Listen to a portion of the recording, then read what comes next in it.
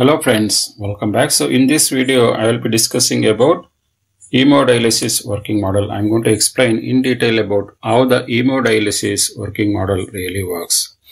Especially this hemodialysis is nothing but when there is a problem with the kidney, this hemodialysis working model will act as a artificial kidney. The functions of this hemodialysis working model is to purify the blood by removing all the unwanted waste which is available in the blood, as well as any excess liquid available in the blood also will get removed by using this dialyzer.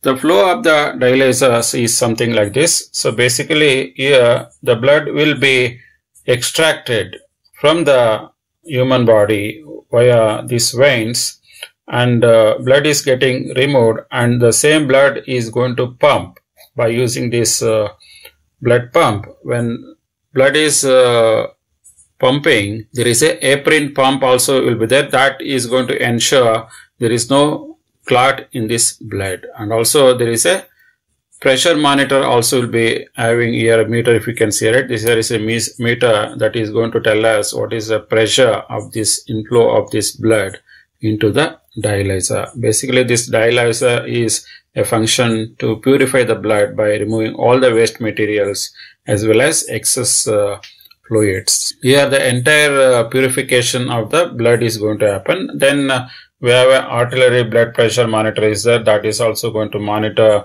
the various pressures in the veins, and as well as venous pressure monitor is also one more parameter that we are going to measure when the blood is passing through this dialyzer. And there is also a air detector clamp also we will be adopting here, just to ensure that there is no air is coming inside this pipes which are used in the dialyzer. Then once all the purification is done, the blood will be returned to the human body via this portion. This entire process we treat it as a hemodialysis working model. Now we will demonstrate by making use of these two small syringes how we can pump the blood by pulling the blood from the human body to the dialyzer, and how the blood is, once the purification happens, how it comes back to the human body, but with another set of syringes here. Now we are pumping the blood, or we are extracting the blood from the human body. If you can see it, the flow of the blood is happening. Once the blood is purified, then the blood is returning into this syringe, which is we are depicting as a human body.